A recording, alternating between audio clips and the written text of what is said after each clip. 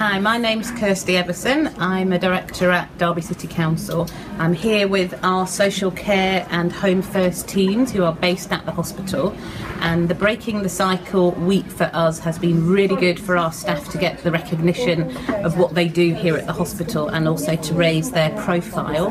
We've managed to help discharge some complex patients this week, which has been really fantastic for us. There's been lots of learning, and if we could do something different, we would want to engage more with GPs and people outside of the hospital so that we can really tackle this issue together.